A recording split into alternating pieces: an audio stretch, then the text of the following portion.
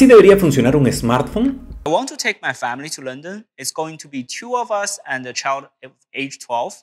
We're thinking of January 30th to February 5th. Can you plan the entire trip for me? We like cheap non-stop flights, grouped seats, a cool SUV, and a nice hotel that has Wi-Fi.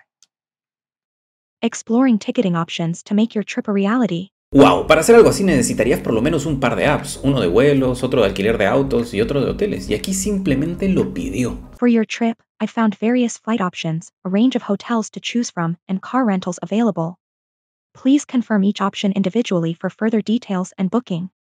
So it's all been planned out. I just confirm, confirm, confirm, and that's it. Ey, no mostró en la pantalla cómo cerraba eso, ¿verdad? Y yo sé que los asistentes de voz ya existían, sin embargo, no eran tan buenos, ¿verdad? Pero con la inteligencia artificial eso debería cambiar. ¿Recuerdan cómo se anunció el lanzamiento del iPhone? Se dijeron muchas cosas, pero la eliminación del teclado en los celulares fue una de las principales. Cambiaron las reglas del juego para nosotros y los desarrolladores, y abrió el espacio para los smartphones y apps como los conocemos hoy. Pero podría darse el caso de que ya no se necesiten apps o aplicaciones y nada más tengamos que usar nuestro lenguaje natural o informal. ¿Esto daría espacio a que los celulares sean más pequeños? ¿A que el video ya no sea el formato rey?